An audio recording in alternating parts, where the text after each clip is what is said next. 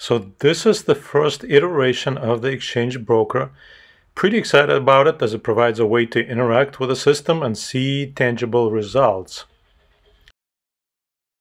Basic idea is the simulator representing the point of sale terminal talks through the payment gateway to the accept exchange broker, asking it to charge for the product in US dollar.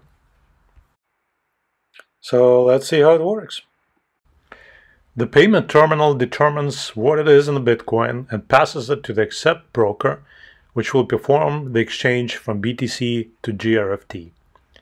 The accept broker generates a QR code, passing it back to the gateway, which is scanned by a regular alt currency wallet, in this case BitPay's Copay.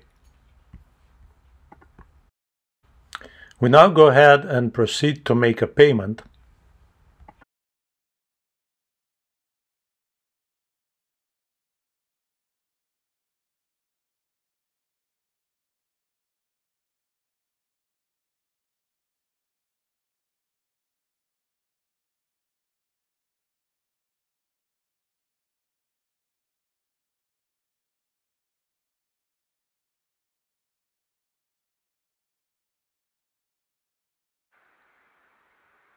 So within a second, we see status as payment accepted from the payment gateway.